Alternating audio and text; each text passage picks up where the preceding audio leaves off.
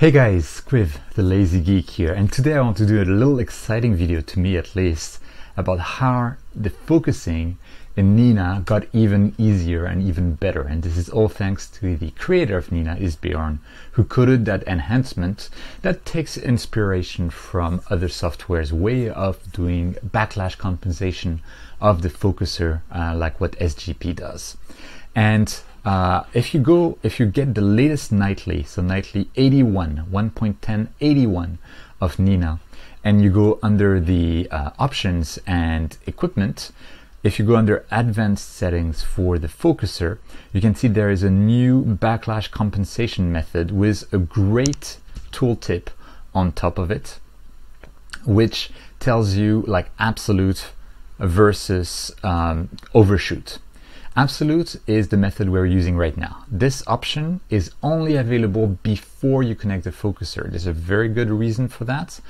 You'll see if I go in the equipment and I connect the focuser and I go back to this options, it's grayed out. You are stuck once you're connected to the focuser.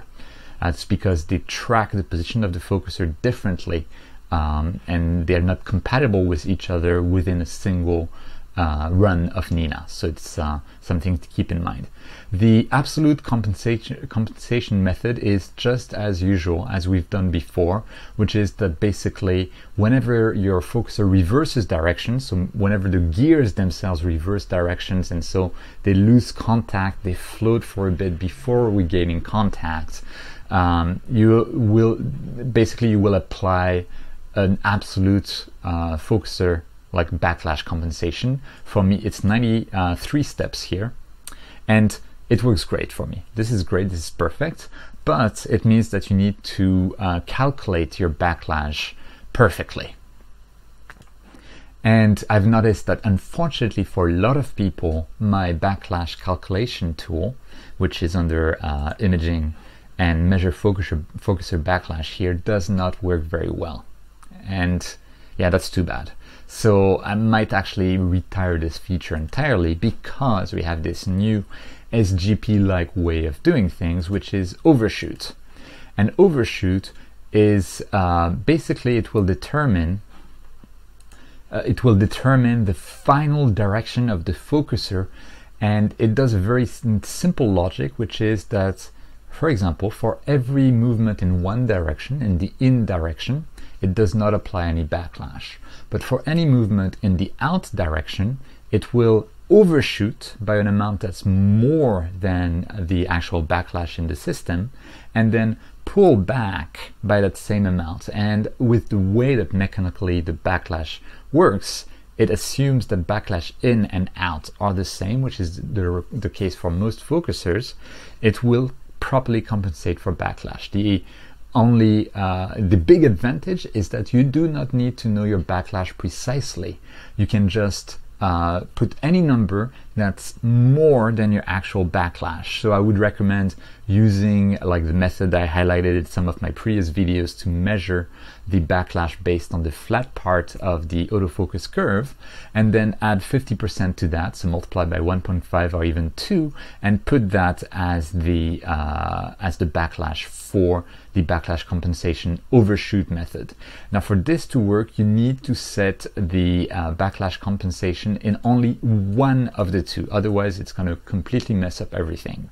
So for example, if I set my backlash in to 150, which is more than my actual backlash, and 0 in the other direction, it will actually, we can read the tooltip.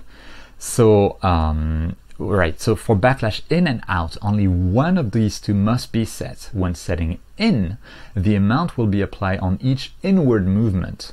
So the final movement will always be out, which means that with my setting right now, whenever I make the focuser go in, it will go in by the number of steps that are required. It will then overshoot by 150 steps, and then it will attempt to go back by 150 steps.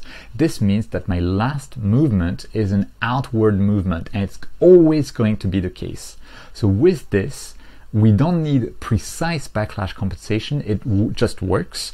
And you can also decide the final direction of movement in all cases, which means that for SCT owners, for scopes that have a big mirror flop, in theory, you always want to finish your focusing counterclockwise so that you're pushing against the mirror so that gravity makes work.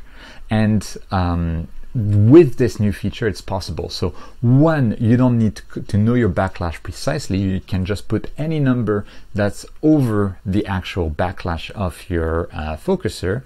And two, for SCTs, you will now decide which last direction the focuser will use. The only drawback is that it makes us the assumption that backlash in and out are the same, which should be the case for most focusers. So this is great. I'm so excited by that. I haven't tested it yet. This is beta feature. It's all new, but this is so exciting. This is this is great, and I kind of feel like I should have built that backlash compensation like that in the first place. So kudos to Isbjørn, the creator of N.I.N.A, for catching up my mess. And that was a short one for today, just to give you an idea of this new feature that is awesome. It's just great. So I hope it's useful to you. I hope you will test it. I think this is absolutely awesome, and I hope you share my enthusiasm. So if you like this video, click like, click subscribe, because there's tons more content coming up about processing. I have some equipment reviews as well coming up, tons of good stuff. So make sure you subscribe so you don't miss them, and I'll see you next time. Thank you.